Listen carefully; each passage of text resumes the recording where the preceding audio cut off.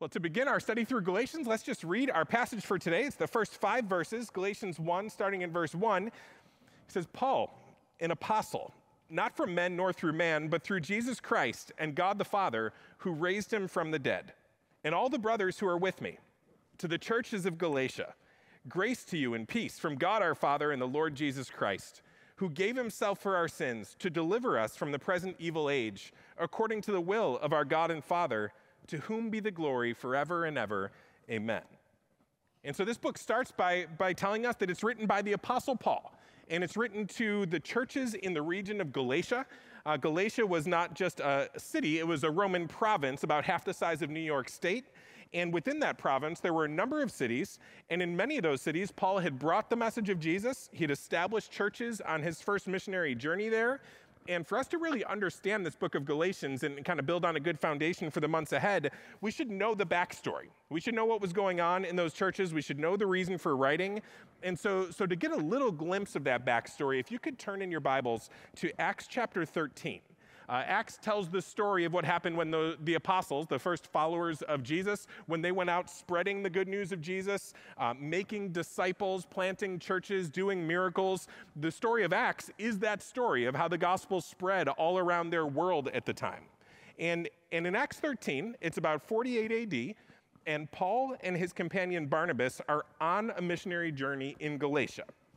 So they get to Galatia, they go to a city, they find the synagogue when they get there, and then because Paul was well educated and a Pharisee, he would be afforded the opportunity to speak there. And so in Acts 13, they're in Antioch. And as a result of what we're about to read, the largest church in Galatia ends up being formed. It ends up being a sending church that sends people all around the region from then on out. And Paul is in the synagogue, and he's delivering the message, and it was a long message, so we won't go through the entire thing, but we'll pick up toward the end in verse 38.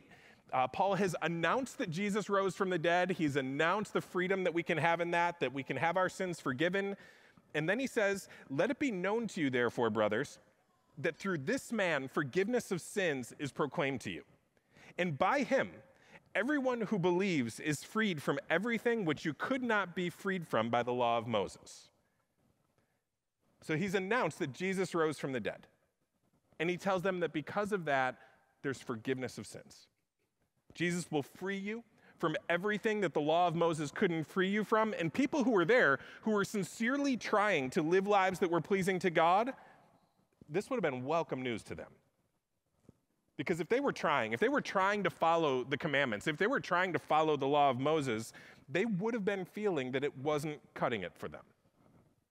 And this law that God gave, the law of Moses, it was a good thing. It was given by God. God didn't leave people wondering what he required of us, so he gave us his law. He gave us commands like the 10 Commandments to tell us what he requires, to tell us a little bit of what his holiness is like, to guide our lives, to show us how love plays out in some of our interactions with others and with him. And so the law that God gave was all good. God doesn't do bad things. And so the giving of his law was good, and striving to follow his law was a good thing. But the problem is, his law has always only been given to people who by nature don't have the hearts that want to obey it. And even if we do obey it, we only keep that up for a little while. We kind of make our New Year's resolutions, we rededicate ourselves to serving him at camp, and within a couple of months, we've kind of fallen off that wagon and we're not as obedient as we were before. And so the law that God had given wasn't doing all that it could do, and not because there was something wrong with the law, but because there was something wrong with us. It'd be like if somebody gave you an incredible big screen TV and they say, here, this is a gift from me to you so that you can watch Josh Allen win the Super Bowl on this TV at your house. You could put that TV up, but if there's no electricity at your house, you're not going to be able to watch him win the Super Bowl. I mean, there's nothing wrong with the TV. So far, there's nothing wrong with the Bills. Like, everything looks like it's good. But if there's no electricity, if there's no power, then that thing's not going to work. And so God commands us, and the commands are perfectly good, and it would sure be good if we obeyed those commands, but our hearts are sinful. We lack the power. We don't want to obey God on God's terms. So we took that good thing and turned it into something that it was never meant to be. We've done a lot of things with it. In some cases, we made the law of God into a show. We started to feel like we were keeping a few of those commands and that looked pretty good. And so we would follow those commands so that we could look good to other people, so that we could boast over those that we feel superior to now because they're not following those same commands. We obeyed a few and it looked pretty good. And so we started to use the commands of God to hide. And we always had kind of a phony and plastic life where we were keeping up a religious image. And we use these good commands of God as tools to turn ourselves into religious hypocrites and Pharisees. In some cases, we use those commands as a way to feel good about ourselves and secure in our future because we convince ourselves, well, I must be doing enough now because at least I'm keeping a few of these and most people aren't. So God must be for me because I've been so good. Or in the worst cases, we tried to use God's commands to save ourselves. We thought I could prove myself to God through my obedience. Maybe I could do enough, and then I could earn his love, I could secure his blessings with the good things I do. And so we tried. We worked real hard. We got on that religious treadmill, but it left us exhausted and joyless and insecure and afraid. And our joy was sapped because at times we felt like we were repressing everything we really wanted to do and instead trying to do these things that we know that we should do. And so the whole thing became just this exhausting religious project. I mean, I can't prove myself to people. People are fickle and judgmental. I'll never be all that people want me to be. They won't notice the commands I've kept. They'll just nail me for the ones I've broken. I can't ultimately prove myself to myself because I know my past. I know my secrets. I know that I can't take care of those. And I know that I can't prove myself to God because he knows my true resume. There's no impressing him. So God gave this perfect law, universal law. He wrote it in stone. But the problem was that he gave it to people with hearts of stone, hearts that were hardened against it, so that we couldn't receive it. And in our rebellion, it actually made us worse. And so God, because he's gracious, made this promise. This was Ezekiel 36:25. This is Old Testament, before Jesus was walking the earth. He said, I will sprinkle clean water on you, and you shall be clean from all your uncleanness. And from all your idols, I will cleanse you. And I will give you a new heart, and a new spirit I will put within you. And I will remove the heart of stone from your flesh and give you a heart of flesh. And I will put my spirit within you and cause you to walk in my statutes and be careful to obey my rules. You shall dwell in the land that I gave your fathers, and you shall be my people, and I will be your God. And so God's law, those letters in stone, didn't fix people with hearts of stone. And so God said, well, I've got a fix for that too. That there's coming a day where I'm not just going to work on you with the law, but I'm going to work in you. I'm going to give you my spirit. I'm going to take out that heart of stone and give you a soft heart. That was going to be the solution. And so people in the Old Testament days just knew there was something more coming. There's something coming where someday something from God will free us from the things that the law of Moses couldn't free us from. And so Paul goes into this synagogue 18 years after the resurrection of Jesus, and he says, that day's here. Jesus died for our sins. Jesus rose again, and if you'll repent and believe, you'll be free. So imagine how good this news sounded to the people who were hearing it. These people who were trying to keep the commands, trying to be religious, but failing. Think of how good the news is. Think of how good this news is for us. That we can embrace this good news of Jesus, that we don't have to exhaust ourselves trying to please God, because Jesus pleased the Father for us. And now we work to obey because we're accepted by God, not because we're trying to be accepted by God. So we're no longer on that treadmill. We don't have to always do good works to get God to like us, because our good works would never be enough. But God already so loved the world that he sent his son to die. His love is given to us freely. It's not on the basis of the works that we do. We also don't have to perform well to get other Christians to like us, because the way that we love and accept one another isn't because of what we do. It's ultimately because of what Jesus did. So we can confess our sin, we can repent, we can renounce it when we fail, and there's real grounds for real forgiveness and real unity. And then once we come to believe this gospel, it doesn't make us look down on others who don't believe it. It humbles us, because it says that that we were so bad that Jesus had to come and die for our sins. But then also it assures us because he did die. He did pay for all of it. And that understanding of grace frees us from the burden. It frees us from having to maintain an image that we could never maintain. It frees us from having to pretend. It frees us from having to make ourselves good and acceptable before God. It frees us from everything that we couldn't be freed from by our religious observances and our attempts to keep the commands. So this is really good news. This is the message of Jesus that liberates. It frees us. And it doesn't just free us from old school religion, it also frees us from new school religion that we can't keep.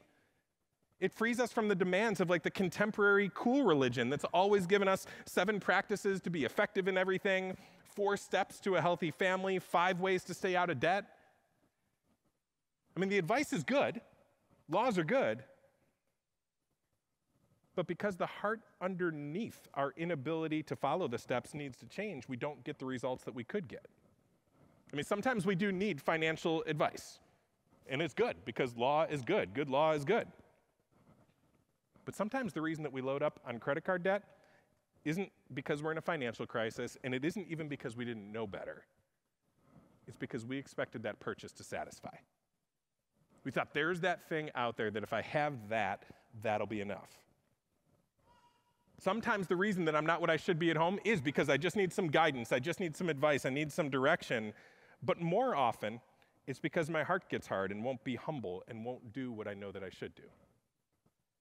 We need the advice, we need the direction, we need it for sure. But our biggest problem is that we don't want to follow the good things that we know that we're supposed to do because of a deeper problem.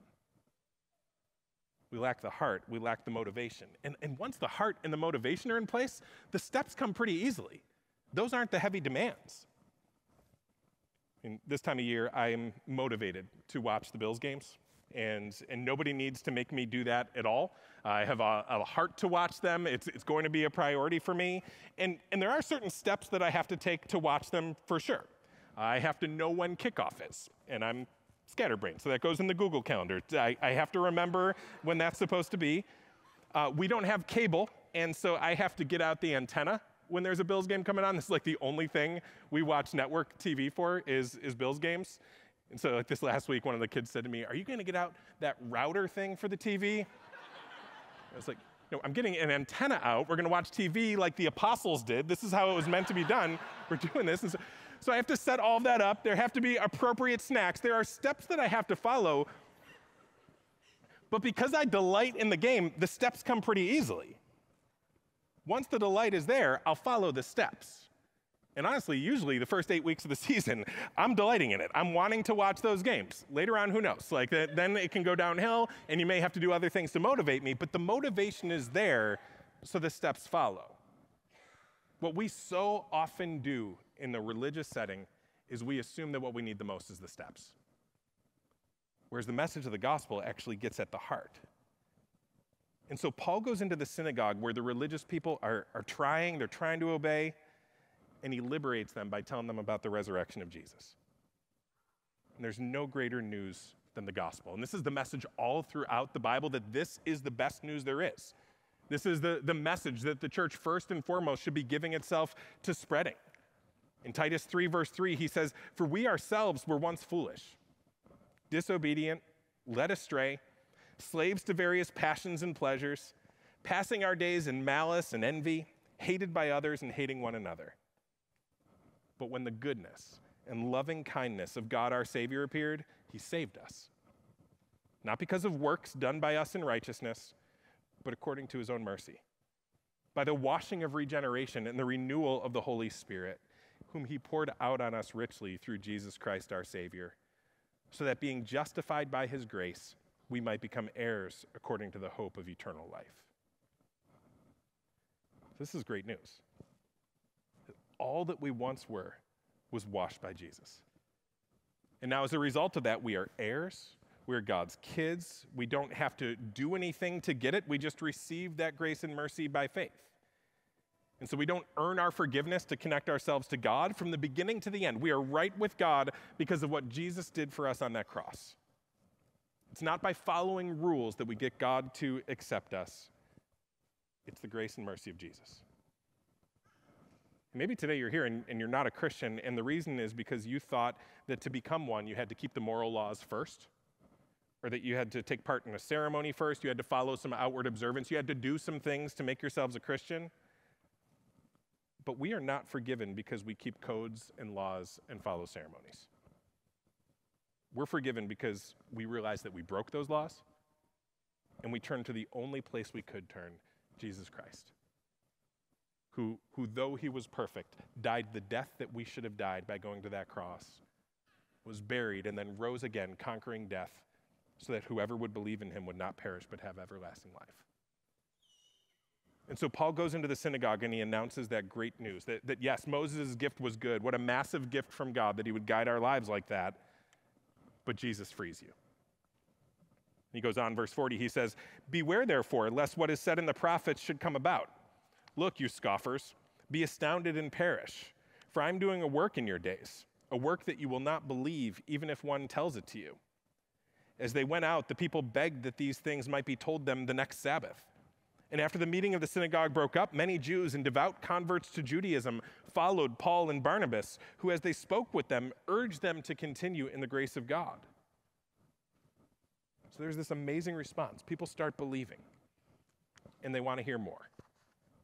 This is what the good news of Jesus does in people who really believe it. It makes us want to hear it more. It's like when you discover a great new restaurant, and you go in and you say, "This is so good, we need to eat here again. And we need to tell our friends about this place too." Our whole lives we carry guilt and fear of what God will do because of our failure, but then we hear that Jesus was crucified for our sins and rose again. And that gives us freedom and a hope and a future. Man, if we've believed that, then you can tell that same story to us again and again. Keep telling it. Keep serving that same dish, and I want to bring my friends to hear that same thing. Serve it again next week. The friends will be here. And so the good news spreads. Verse 44, it says, "The next Sabbath, almost the whole city gathered to hear the word of the Lord." So everybody showed up, and it wasn't because the church had some amazing programs or had a perfect sound system or perfect lighting, or it wasn't even because they were giving them a bunch of really good advice for life or motivational speeches. It was because the good news of Jesus was such good news. So they gathered around, standing room only, to hear more. And people are coming to believe left and right, but that's not the only response. Verse 45, it says, "So when the Jews saw the crowds, they were filled with jealousy and began to contradict what was spoken by Paul, reviling him. And Paul and Barnabas spoke out boldly, saying, 'It was necessary that the word of God be spoken first to you. Since you thrust it aside and judge yourselves unworthy of eternal life, behold, we are turning to the Gentiles. For so the Lord has commanded us, saying, I've made you a light for the Gentiles, that you may bring salvation to the ends of the earth.' And when the Gentiles heard this, they began rejoicing and glorifying the word of the Lord, and as many as were appointed to eternal life believed."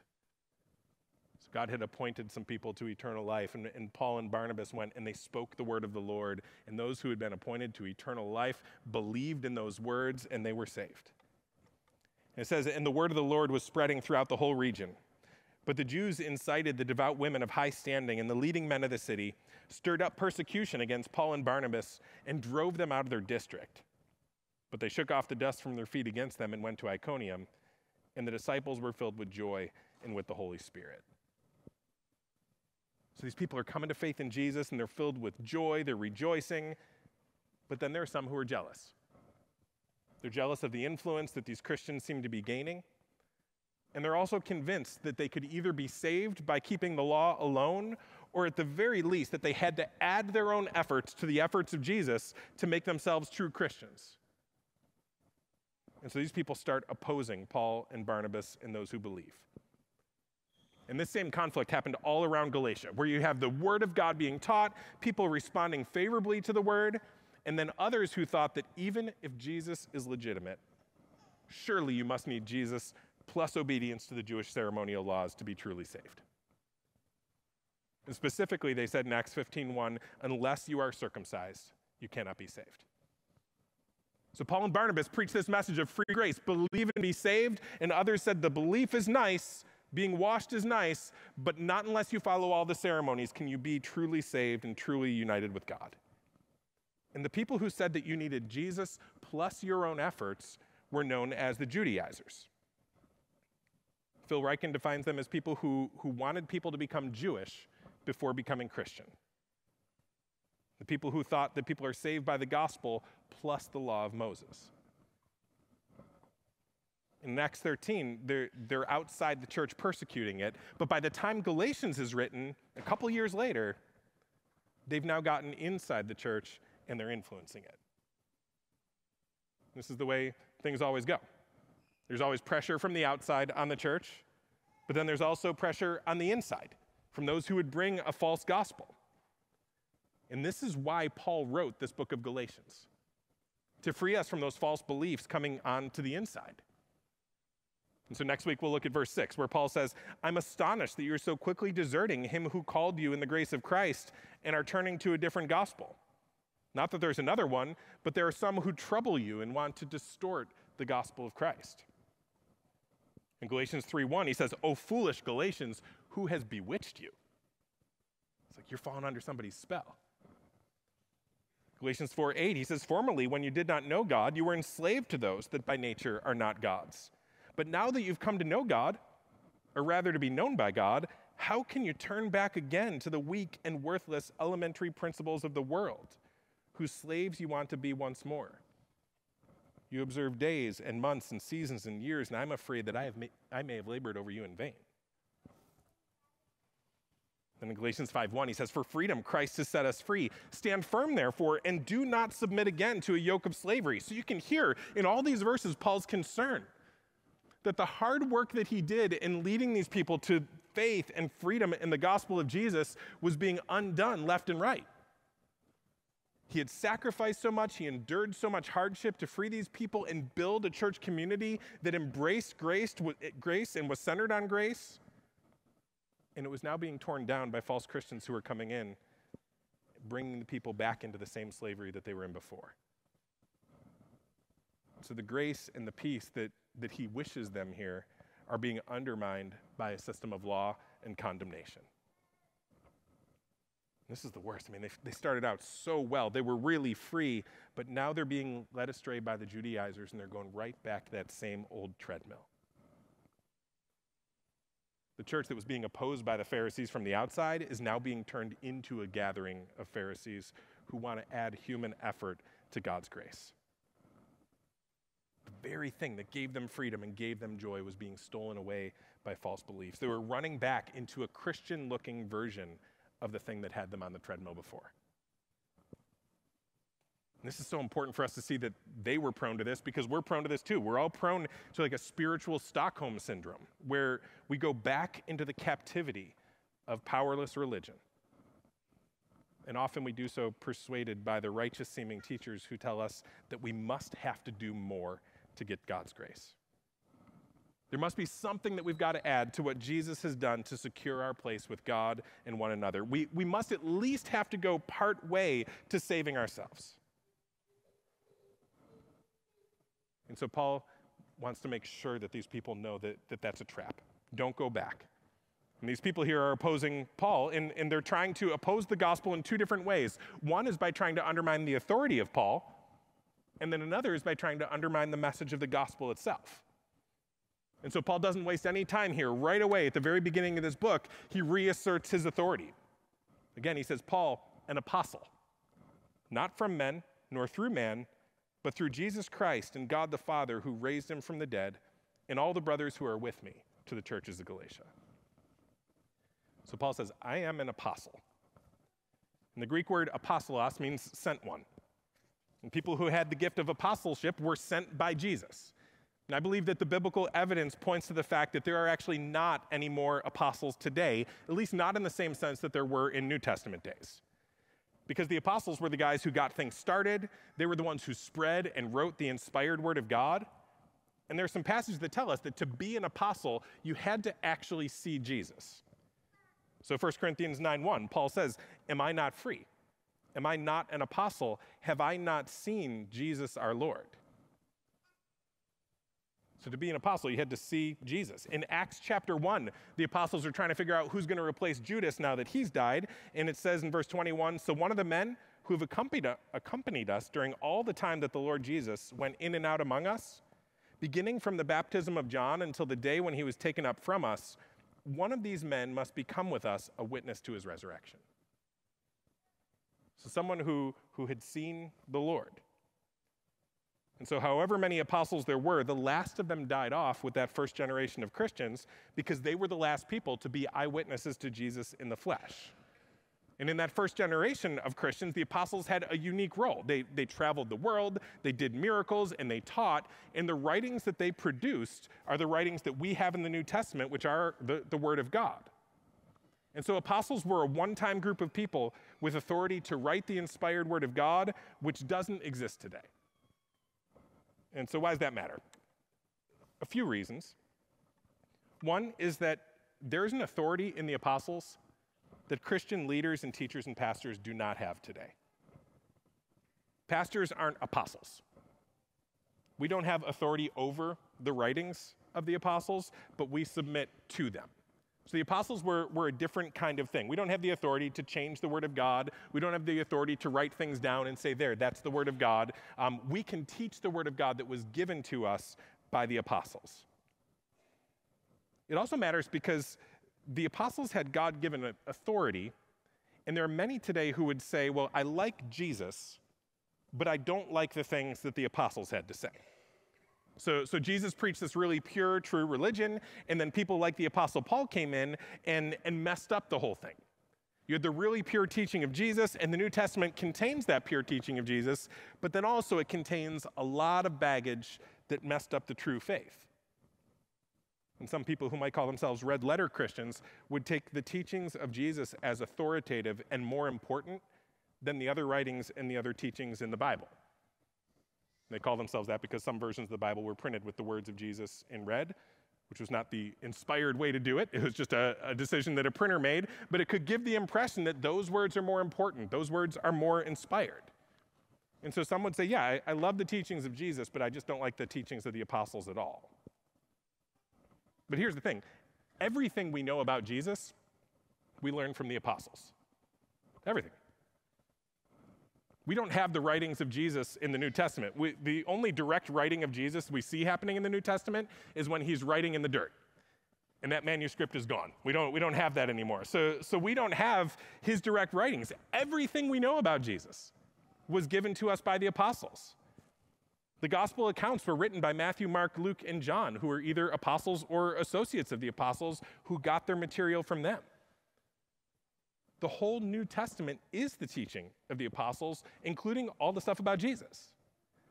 And so it doesn't make sense to pick and choose and to say, well, I like the teachings of Jesus, but not the apostles, because Jesus commissioned the apostles specifically to carry his word. And everything we know about the teachings and the life and the death and resurrection of Jesus, we only know from the apostles. Also, there's no indication that the early church rejected the teaching of the apostles because they were trying instead to cling to the pure teaching of Jesus. That dynamic didn't exist at all. And you might expect it. I mean, Paul's story was that he was a Pharisee. He was opposed to Christianity. He was having Christians killed. He was trying to wipe out their faith. He didn't want people to believe what they believed. And then when Paul came to believe, the Christians were all surprised. But they weren't surprised because Paul came in and started preaching a different thing.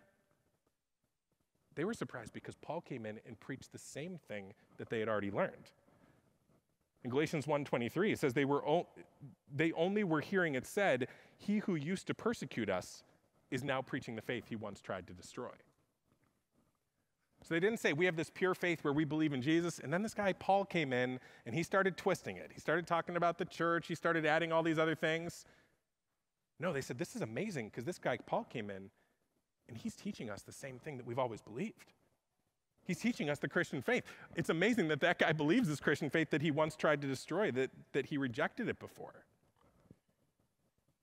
So it's important to realize that the apostles do have the authority to convey to us the will and the words of Jesus. Also, it's super important because this is a distinction between Protestant and Roman Catholic theology. And with respect to my many friends and many, many family members who are Roman Catholic, one of the big differences is that within Roman Catholicism, there's the idea that the church gave us the Bible and therefore can offer us the true interpretation of the Bible that it gave us. But Paul here says he didn't get his authority from man. He didn't get it from the church, but from God. And so it's more accurate to say that the Bible gave us the church. That God speaks and his people are created. And yeah, the church affirmed the Bible. Paul said right there, I'm writing this alongside all these brothers who are with me. But it was the inspired message of Scripture that gave rise to the faith and that gave rise to the church. It wasn't the church that gave rise to the inspired message of Scripture. And so when we want true authority, when we want the true faith, we go to the teachings of the apostles, which we have in the Bible. The authority of the apostles lies in the text of the Scriptures, not in the institution of this church or any other church, and not in human teachers today, ultimately. This is why the church can regularly be corrected by the teaching of the apostles that we have in Scripture. So Paul's going to spend some serious time in this book defending his authority. And you might look at that and think, man, that's so self-serving. Like he's just doing this because he wants to be a big deal. But you can't read the rest of Paul's story and think that. He had to suffer tremendously to spread this message. He lost his community. He lost his standing. He lost respect.